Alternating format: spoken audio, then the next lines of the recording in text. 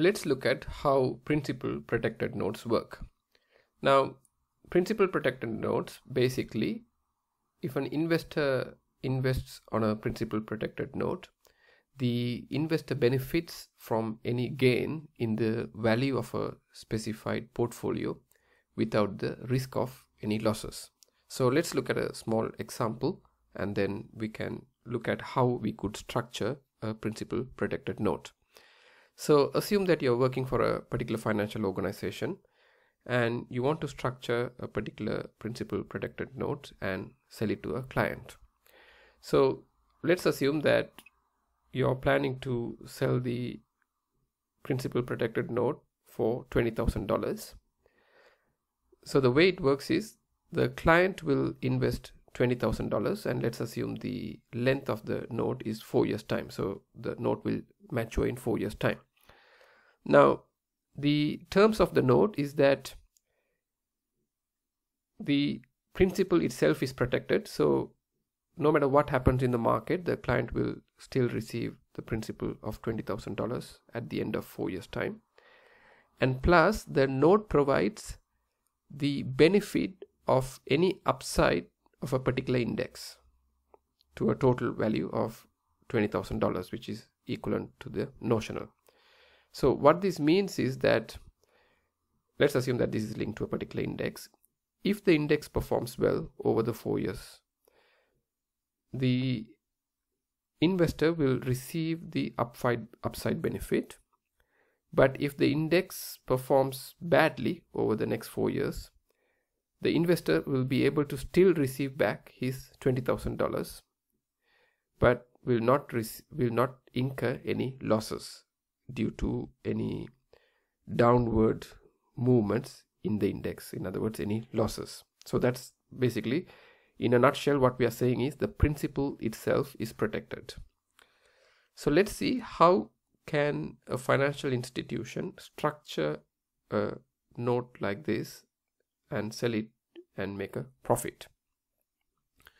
So you can see there are two components. One is that the principal should be protected, and the other one is that you have to provide an upside benefit of a particular underlying asset without necessarily taking any losses. So the way it could be structured is that, now if we just focus on the principal, you can think of a zero coupon bond.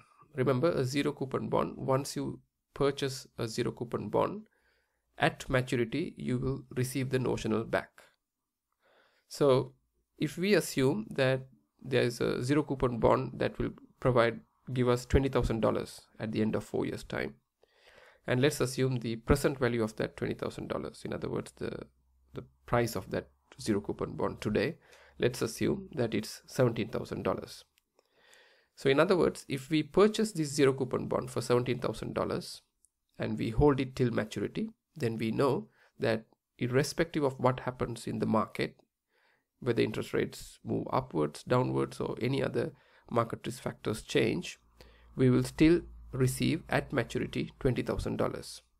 So whatever happens in the market, we'll be able to return $20,000 to the investor. So once we are happy with that, now we have $3,000 left, remember, because we need to structure this whole product in order to make this principal protected note profitable. We need to structure this whole product for less than $20,000, so that when the client pays us $20,000, we'll have some profits. So we need to structure this whole thing for less than $20,000 in order for the principal protected note to be profitable. So since we have spent $17,000 already to purchase this zero coupon bond, we have another $3,000 to set up this structure where you could get the benefit of an upside movement in the index without taking any losses. So you have $3,000. Now if we structure this part of the product for less than $3,000, then we can make some profits. Now the way to do that is you could enter into a call option. So basically you take a long position in a call option where the underlying is the index itself, the same index, and you enter into a call option where the strike of that call option and the underlying value of the call option is the same. In other words, it's an at the money call option. Remember, when we say at the money call option, the strike is equivalent to the underlying. So here I'm just saying that the strike and underlying is $20,000. Now the reason I'm saying this is just to keep it simple, because we said that the investor wants the upside of the index, let's assume, for a notional equivalent to $20,000. Now in this case, if the index is only 1,000, let's assume the spot price of the index is only $1,000, that means we will look for a call option where the strike is also $1,000, and we will just enter into 20 of those call options. But just to keep the example simple, I'm assuming that the value of the index today is $20,000, and therefore we are taking a long position in a call option where the strike is also $20,000. Now let's assume that this call option can be purchased for $2,000. Remember, when you take a long position in a call option or a put option, you need to pay the premium, and that's the price of the call option. So let's assume here the premium is $2,000. Now if the premium is $2,000, remember we already spent $17,000 on the zero coupon bond, which is the present value of $20,000. And if we are saying we can purchase this call option for $2,000, that's a total of $19,000, which is pretty good, because we can set up this whole structure for $19,000, and then we can sell it for $20,000, which means we'll make a profit of $1,000. So now the question is that, can this call option be purchased for $2,000? Now another way of saying that is that, so remember we already spoke about the cost of setting up the principal protected note according to our example here is $19,000. But remember we said we are assuming the price of this particular call option is $2,000. Now what we are saying here is that if the principal protected note can be set up in order for it to be profitable, remember, in order for the principal protected note to be profitable, if we can purchase this call option here, this call option, for anything less than the difference between the underlying value and the present value of the underlying value. So remember in our example, the underlying was $20,000 and the present value of the underlying is $17,000. So that's underlying is denoted as S. The present value of the underlying is denoted by PVS. So if the call option is less than $20,000 minus $17,000, that means $3,000. Now if your call option is less than $3,000, then the principal protected note is profitable. So now the question is it possible to do that? So remember, according to the put call parity, remember put call parity only applies to European options. Now according to the put call parity, we know that this formula applies, that the value of a European put option plus the value of the underlying equivalent to the value of an European call option plus the present value of the strike price. Now remember we said we are taking a long position in a call option where the strike is same as the underlying. So what that means is that we can replace the strike here, we can replace K here with the underlying S. So that means this formula becomes this, where P, which is the price of an European put option, plus the underlying value equivalent to the price of a call option plus the present value of the underlying. Now of course this doesn't apply to all options, this applies specifically to this case because we are saying that we are purchasing a call option where the strike is same as the underlying. So here we can replace the value of the strike. So we can replace K with S, because this is 20,000, this is 20,000. You can see here. So this formula becomes this here. Now, if you look at this carefully, of course, we can rearrange this formula to this here. The price of the call option can be given by this. Now, if you look at this carefully, you can see the value of the call option